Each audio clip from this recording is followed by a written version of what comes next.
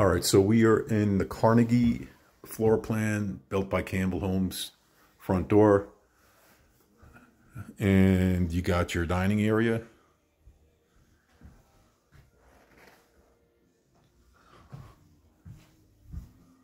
Then into your kitchen.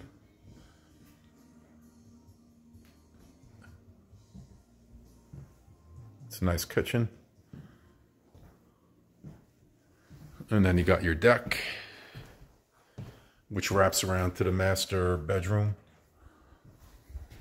All right, so back into the kitchen. You got your sink on the island. So it's kind of like a long, narrow kitchen, but it's nice. It's nice. Laundry. An office or a bedroom.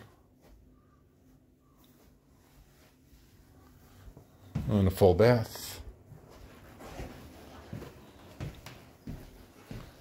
Back through the kitchen into the family room with 12-foot ceilings, which is really nice.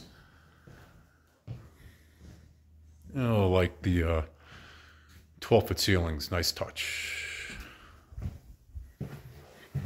Half bath.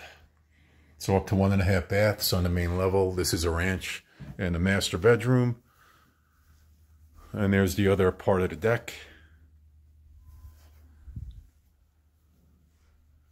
All right. And then the master bath. The tub could be removed, and I believe you can extend the shower.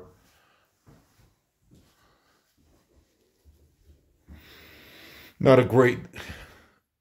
The walk-in closet is all right. Not too big, but it's good enough. Now we're going to go downstairs real quick.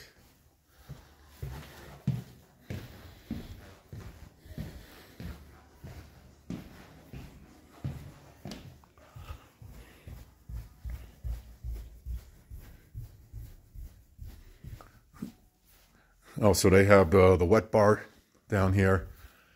Don't know if we need it, but it's nice. It's nice. The rec area, I would imagine. So it's pretty big. I got a wine cellar. Cute. They've got this set up to be an office.